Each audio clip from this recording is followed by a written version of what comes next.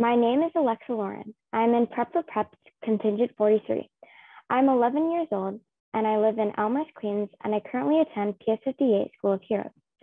I consider myself to be a very diligent and determined person, but doing Prep for Prep online during this COVID-19 pandemic sure was overwhelming at first. But during this time at Prep, I sparked new interests, learned so many new things, and despite having to quarantine, we always made things possible online. My favorite prep classes are history, Latin, and science because we get to do group work more often. Outside of class, I love to just take a break, put on some headphones, sing, dance, and express myself in any possible way. I have to admit, Prep for Prep is the longest obstacle course I have gone through. Along with the significant workload, time management is an essential part of Prep for Prep. In the beginning, I really struggled with procrastination.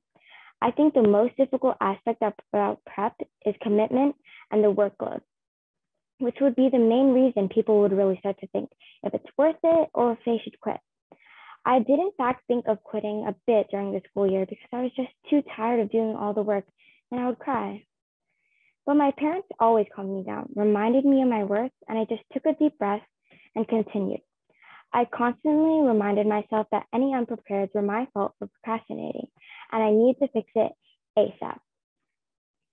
Prep for Prep will uncover the grittiest students and help them visualize the future and the opportunities they'll get.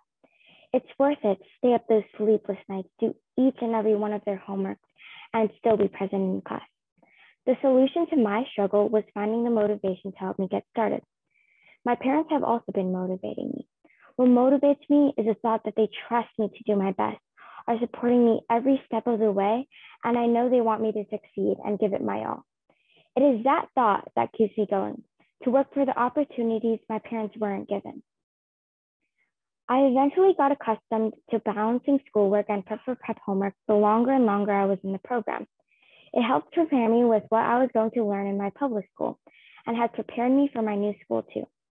I am proud to share I got accepted into the Nightingale Bamford School. They accentuate the idea of girl power and how we all should be noticed and celebrated. This summer, I am excited to go in person for Prep. Although it may be harder with all the transportation, I have been hankering to see all my prep friends in person. I am excited and looking forward to ending prep with a strong finish. To the high school graduates, if I was in your place right now, I'd say, thank you, younger self, for not giving up on this. You were the reason I ended up here. And I know that when I get a career, I'll say, thanks for not giving up. You brought me here once again. Now, congratulations to all who are graduating tonight. I know you all will go far in life. Thank you, Prep, for the lifetime opportunities.